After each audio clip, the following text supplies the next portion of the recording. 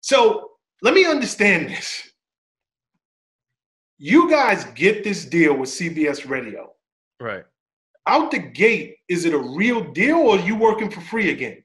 No. Well, it's a rev share deal. It's a rev share. Gotcha. So in a sense, it's free in the beginning. And I could tell you some of the rough patches we had if you want. Please, how we got paid. So we didn't get paid for 6 months doing Drink Champs because nobody anticipated that Drink Champs would pop as big as it did and as quickly as it did. Not CBS Radio, not anybody.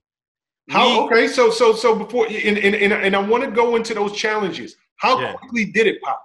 So I did some research and I asked people what numbers do we need to make a couple thousand, a month at the least.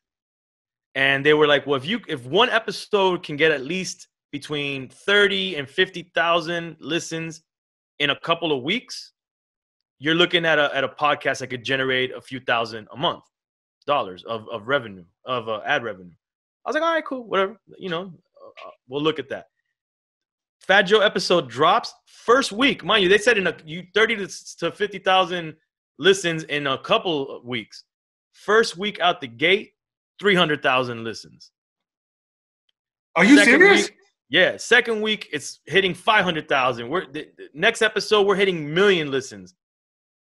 They couldn't even because. So CBS Radio is using the advertising arm of CBS at the time.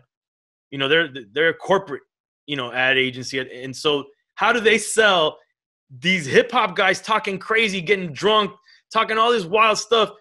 They got the numbers, but it's like, how do you sell that to Charmin? How do you sell that to these brands? They just didn't know how to sell it, and they couldn't sell it. They didn't know what to do.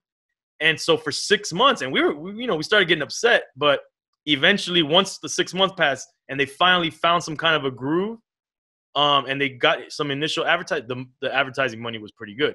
And another quick note too, that I haven't really talked about is that the first meeting when we signed with CBS, I told them, so you guys are CBS. This is a television show. I know we're doing an audio deal, but you guys should consider upstreaming us already and trying to shop us to your TV side.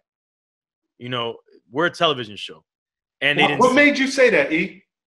I don't know. I just knew it. Like, I just felt like this was a television, like this was a visual show too. Because at the time, you only have 2 episodes in the can. You got Kenny Anderson, you got Fat Joe. Right. I was just are you feeling like the synergy was there and the chemistry between you and the guests and what you guys were doing, drinking, having fun, very, very open and candid conversations? This can be bigger than audio form? Absolutely. I mean, my thing with podcasting is that anything that you do visually can be an audio podcast on its own and create its own revenue. It doesn't mean that one negates the other. Mm-hmm. So I'm like, we got this business. Let's create this other business together, guys. You're CBS. You got it. Let's do it. I don't think, not that they didn't see it, but I'm talking to the podcast department. They really didn't have any pull on the TV side of things.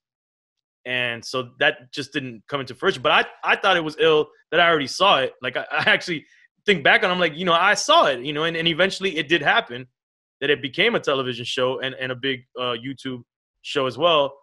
And I was trying to do it from early on. And we were filming from day one also. I had cameras in there from day one. That's dope. And that's the other thing, too, talking about being prepared. So when N.O.R.E was ready, I made sure that it was turnkey operation. I already had engineer ready. I had mics there. It was originally done in another office I had in downtown at the time. I had everything set up. I had a step and repeat ready, everything, turnkey N.O.R.E. You just got to show up and be N.O.R.E. and let's do this. And then, and like I said, the rest is history.